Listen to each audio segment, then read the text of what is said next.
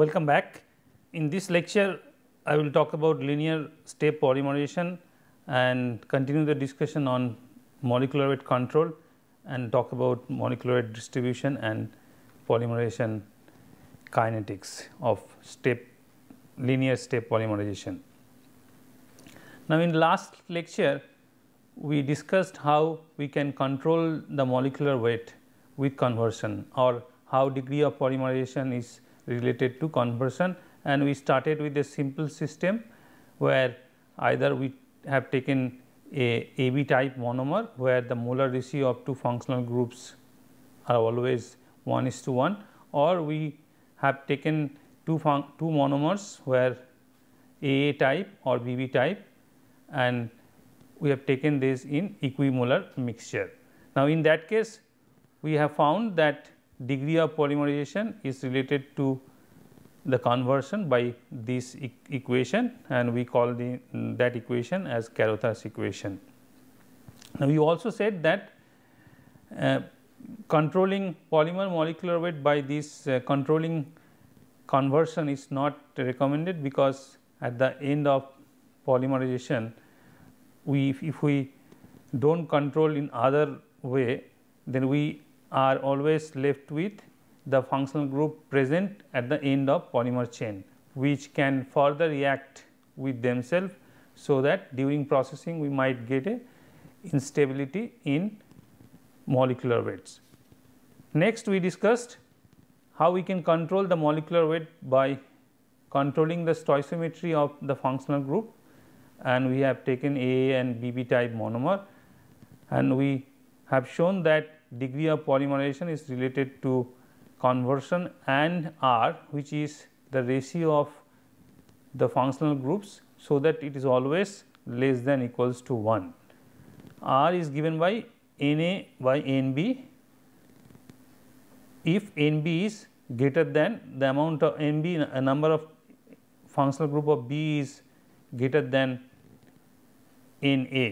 So, Na is number of functional group A and Nb is the number of functional group of B. Now, if Na is having higher number than Nb, then R we should define as Nb by Na. And in this case, if we can manage to push the reaction till completion or towards P equals to 1, then this expression will become 1 plus R divided by 1 minus R, or if R is 1, we get the Carothers equation, which we talked in last slide. Now, there is another way we can control the molecular weight. We discussed that by addition of chain stopper, and we have discussed that this is the expression where we have considered two monomers in equal ratio, AB type monomer or equal mixture of AA and BB type monomer, but in that case R is defined little differently, where Na by Nb plus 2 Nb prime, where Nb prime Nb prime is the number of B molecules present, which are monofunctional. These two is basically due to the fact that one single monofunctional monomer actually do similar effect like excess of one difunctional monomer. So, if we see this graph,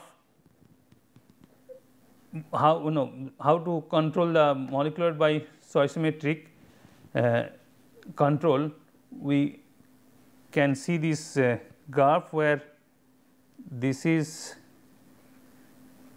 the excess of one of the monomers, say for example in this case BB.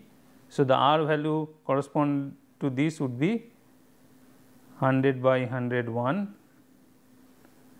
this would be 100 by 102, 100 by 103, this should be 100 by 104, and this is excess is 0, that means R is 1 in this case, in this point. Now, if you we are plotting xn degree of polymerization in y axis, and let me write these numbers.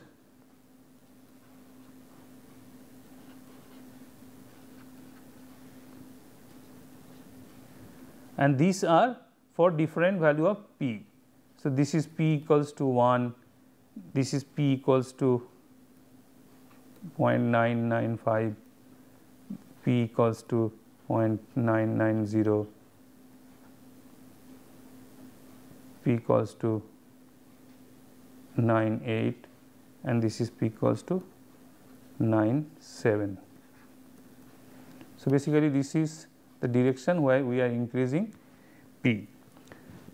So, from this you can see that degree of polymerization dependent on both ratio and the conversion. Now, if you want to achieve high molecular weight or high degree of polymerization maybe in this region, then you need to do reaction such a way that P should be very high and R should be as close to 1 as possible. If you are far away from, if you are basically imbalance increases or R is away from 1 or P is less, then you are bound to get lower and lower value of degree of polymerization. Let us give an example. We talk about say polyamide from the reaction of adipic acid and hexamethylene diamine, and we have three scenarios in this case. First is molar ratio is 1:1 and P is 0.995. Second scenario where we have one of the monomers say adipic acid present in 1% excess and having same P 0.995, and third case where we have same thing molar ratio 1:1 and P is equal to 0.995, but we have added benzoic acid which is a monofunctional molecule which has present as 1% extra, 1% excess with respect to the monomers like adipic acid.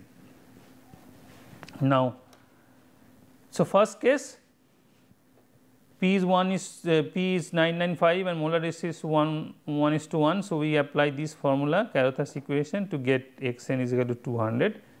In second case P is 0.95 and R is 1% excess monomer. So, 100 by 101. So, we put this number here and we get Xn is 100.5, and in third case P is again 995, R is 100 by 100 plus 2 into that 1% excess which we have, which will turn out to be Xn, value of Xn is 67.3. Now, you can see that just adding 1% monofunctional reactants which are basically chain stoppers, it has more effect than adding 1% excess of one of the monomers.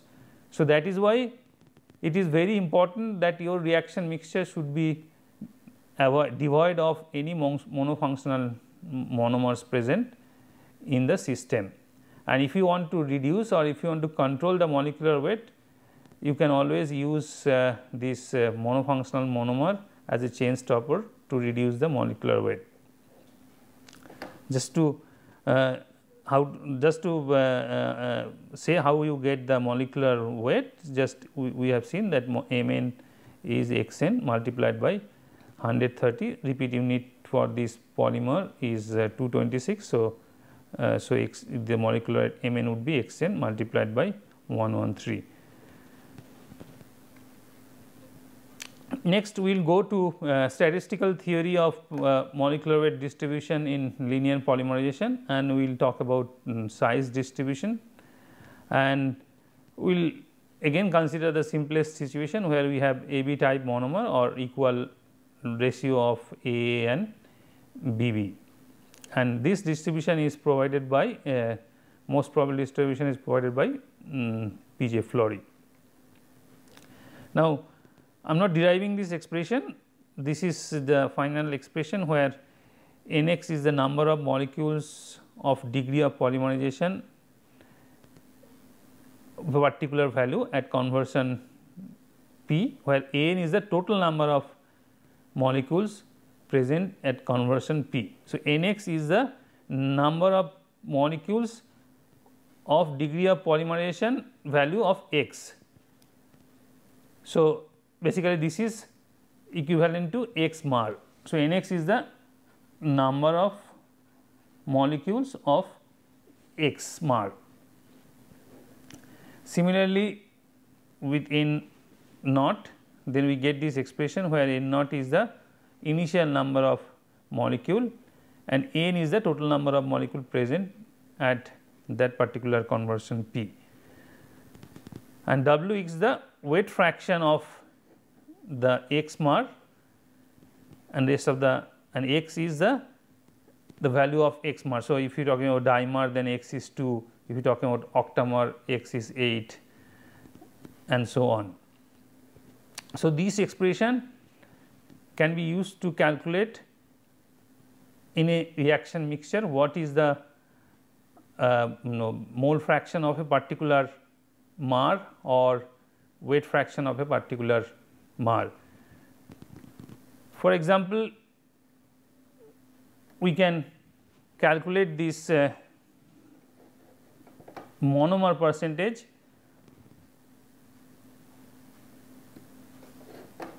for an equilibrium step growth polymerization 99%, what is the fraction of by mole percent and weight percent.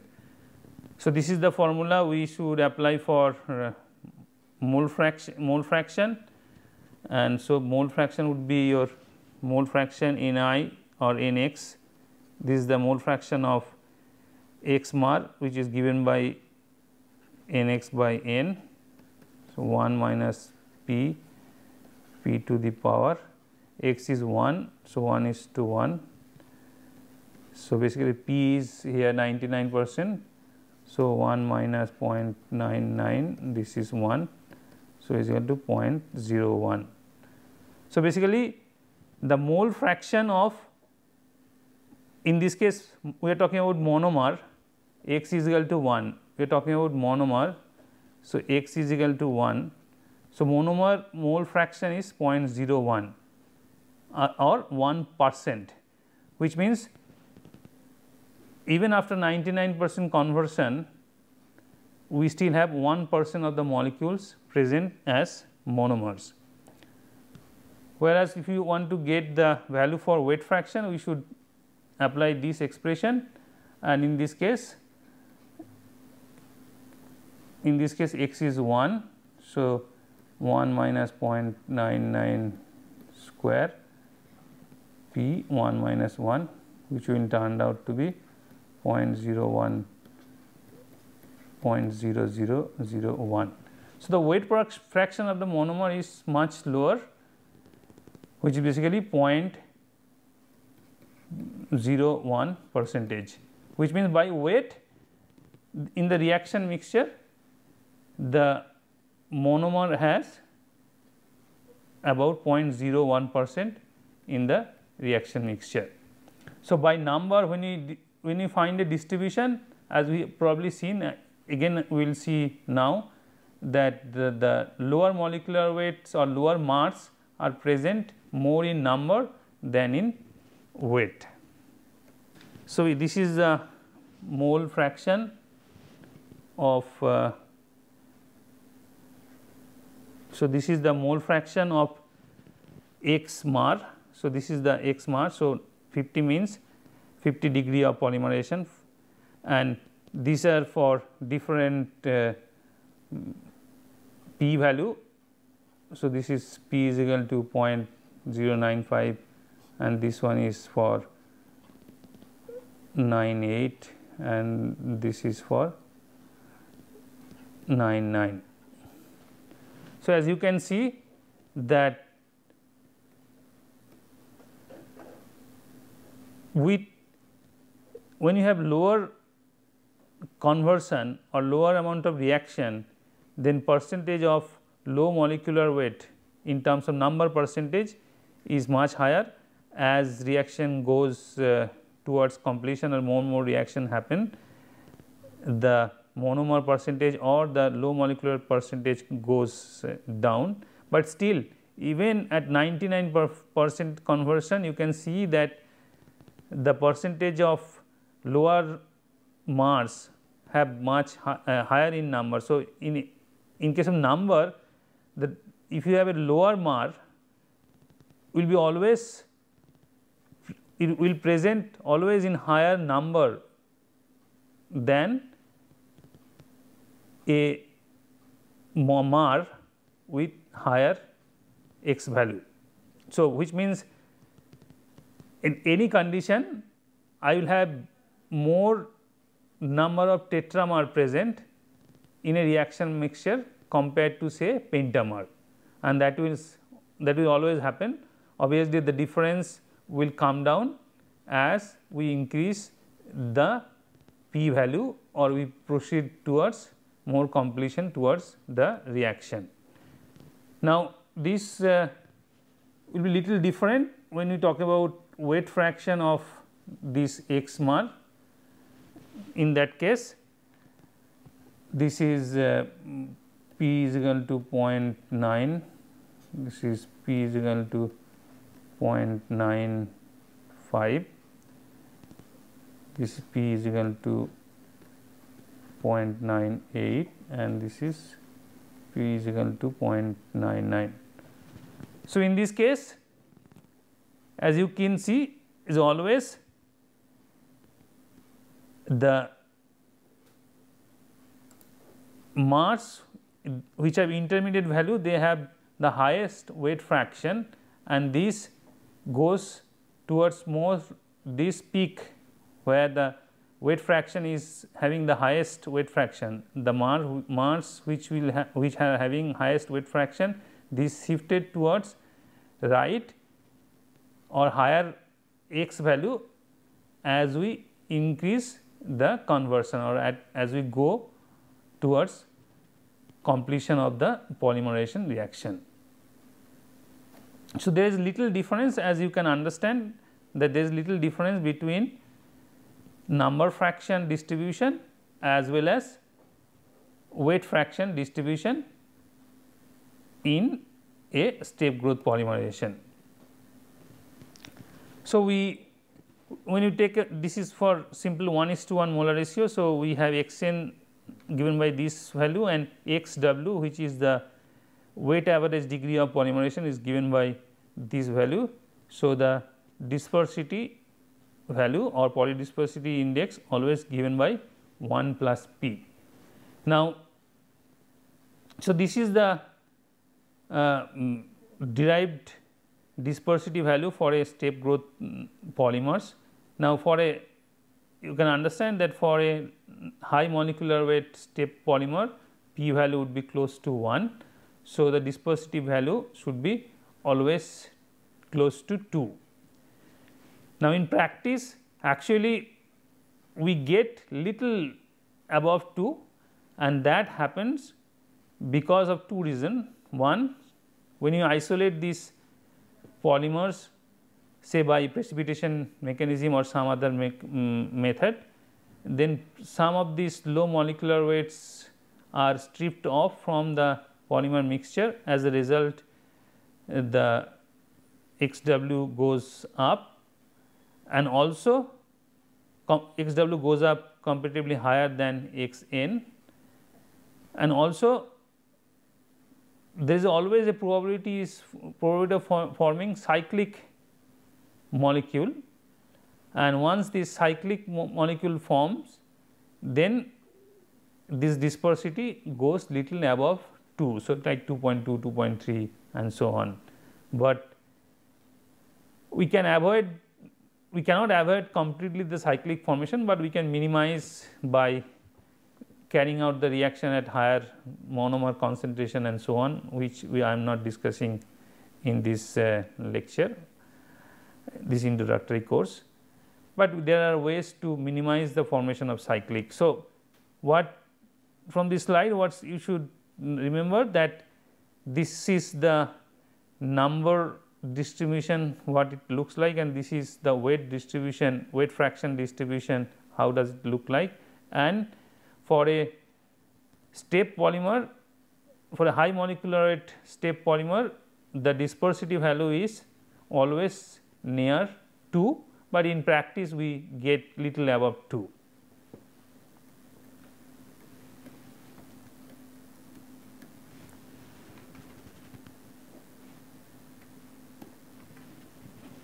We will now move to the next topic of kinetics of step polymers. Now, we will go back and just look at the mechanism once again, how the step growth polymers are formed. There are many reactions possible in a reaction mixture, and what we need to, if we need to calculate the rate expression for each individual reaction, that it's almost impossible to do the reaction kinetics for the polymerization reaction. So, for this there are few assumptions. Assumptions are that reactivity of both functional groups of a bifunctional monomer are same. So, if I talking about a AB type monomer, then the reactivities of A functional group and B functional groups are same. And next, the reactivity of one functional group of a bifunctional reactant is same irrespective of whether the other functional group has reacted or not, which means that if this B has reacted, it does not, it has not reacted, the reactivity of A does not change. And the third is that the reactivity of a functional group is independent of the size of the molecules to which this is attached, which means that if I have a dimer or a trimer, or I have a tetramer or even hexamer or pentamer, the functional group which is at the end, say like if you talking about the polyesterification, the acid group at the end of either of these mers have same reactivity irrespective of the size of the molecule to which it is attached, which means effectively the reaction kinetics of each of these reactions are same, and we basically call this principle as equal reactivity of functional groups. And this is not just assumption, these assumptions are established experimentally. So, which means these are a fair assumption. So, it is not that we are assuming something to make our life easy, but this is experimentally proven that these are indeed the case.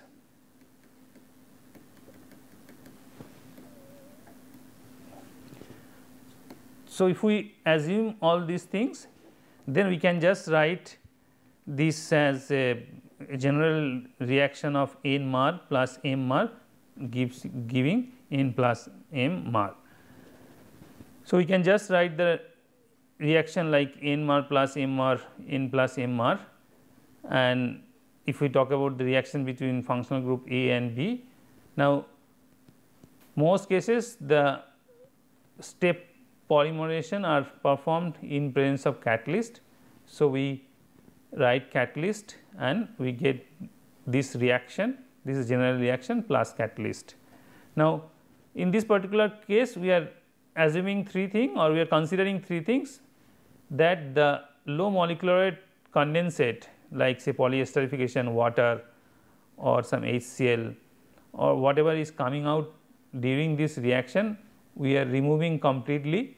So, basically this reaction is a irreversible reaction. So, we are only putting the forward direction.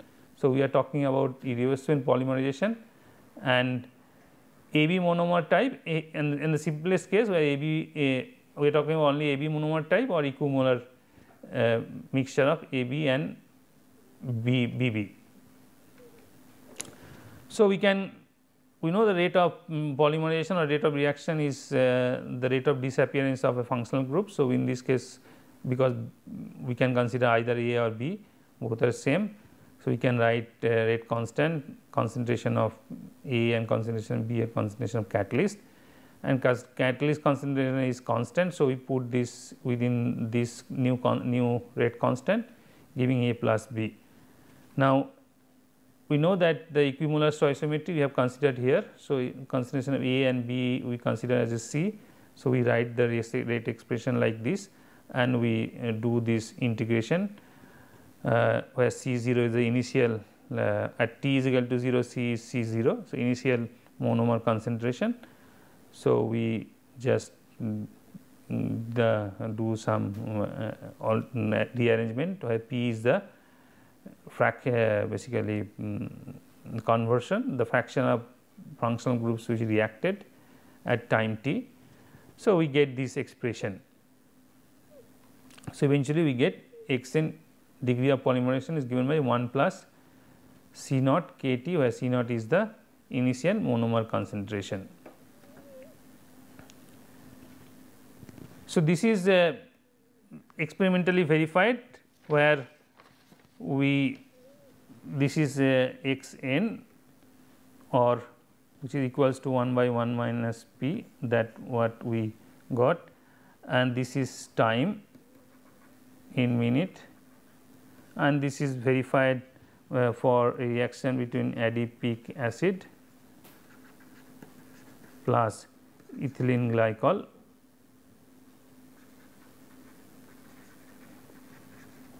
catalyzed by PTS, pan-toluene sulfonic acid, at a temperature of 109 degrees centigrade.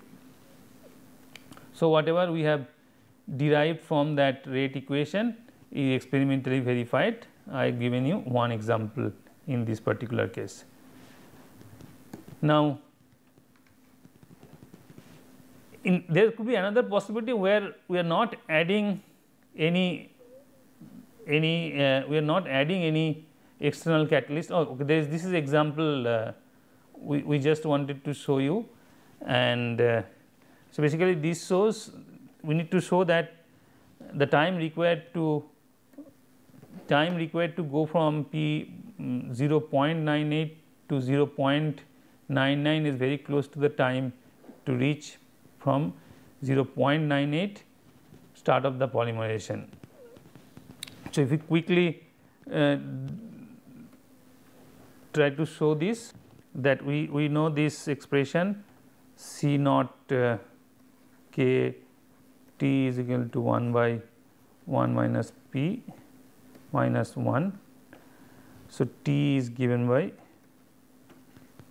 P k C 0 1 minus P.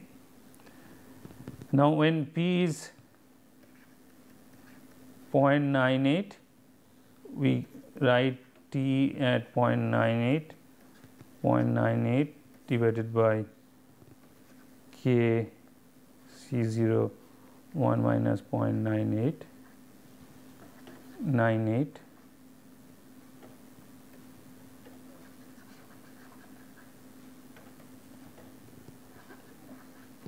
98, which gives us 49 by K C 0.